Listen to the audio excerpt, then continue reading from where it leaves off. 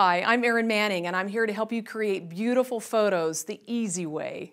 Today we're going to be capturing high-key beauty portraits.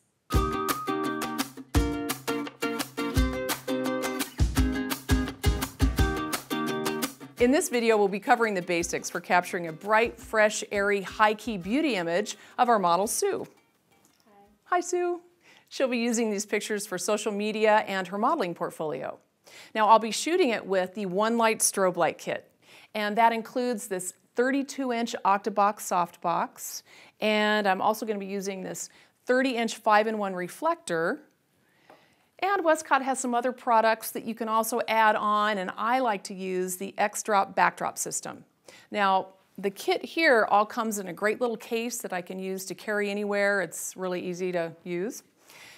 All right, so now we want to get our camera settings set, but before you do that, you want to set your strobe light. So I've set the strobe light to half power.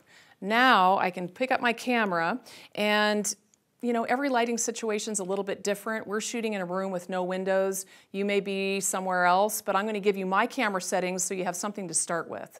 First off, exposure, get out of automatic. You want to make sure you're shooting an M for manual. This gives you a lot more control. My shutter speed is at 1/80th of a second. Shutter speed lights for the ambient light, meaning the backdrop in this instance, and we want the backdrop to be nice and white. So I'm using 1/80th, and my f-stop is f7.1. Now you can play around with that. I like f5.6 also. It keeps things in focus for a nice portrait. And my ISO is at 100.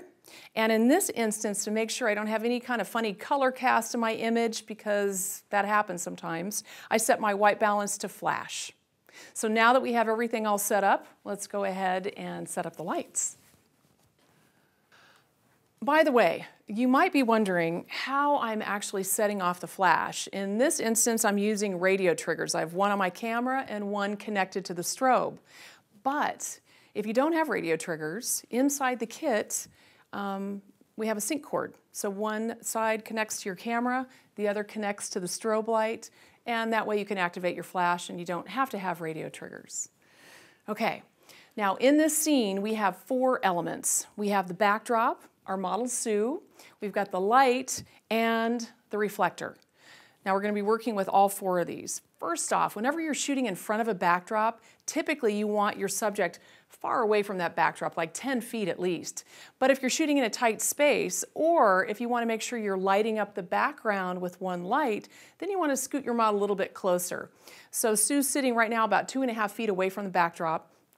The light placement is kind of almost in the front because that's beauty lighting. Beauty light, the light comes in from above in the front, and that diminishes any wrinkles or imperfections. Not that she has any, but you'll know that's how beauty lighting is taken. So we've got this nice, beautiful Octabox softbox kind of up above her face, but low enough so I can still get some light in her eyes.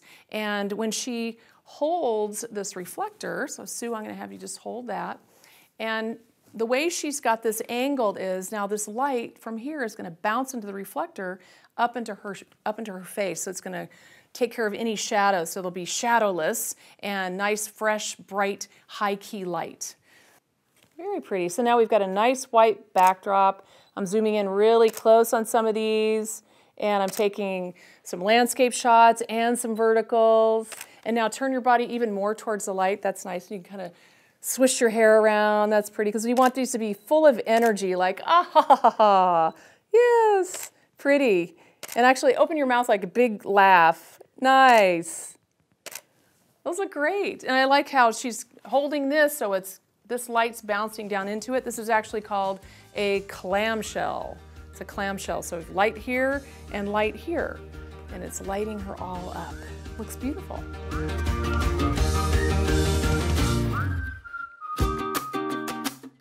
Now Westcott has a lot of other products that work great with the One Light Strobelite kit. In this instance, I'm now using the 45-inch white shoot-through umbrella. And the reason why is because umbrellas put out a lot more light in all different directions, and I wanted to see what that would look like. Since this is a light, bright, airy, high-key shot, let's give it a whirl and see what it looks like.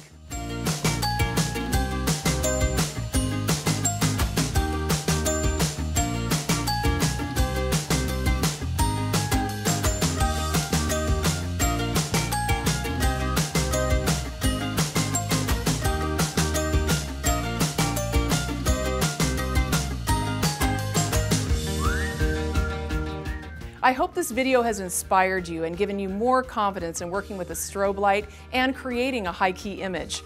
Once you learn the basics, the whole world opens up with lighting possibilities. If you'd like to learn more about the One Light Strobe Light Kit, check out fjwestcott.com.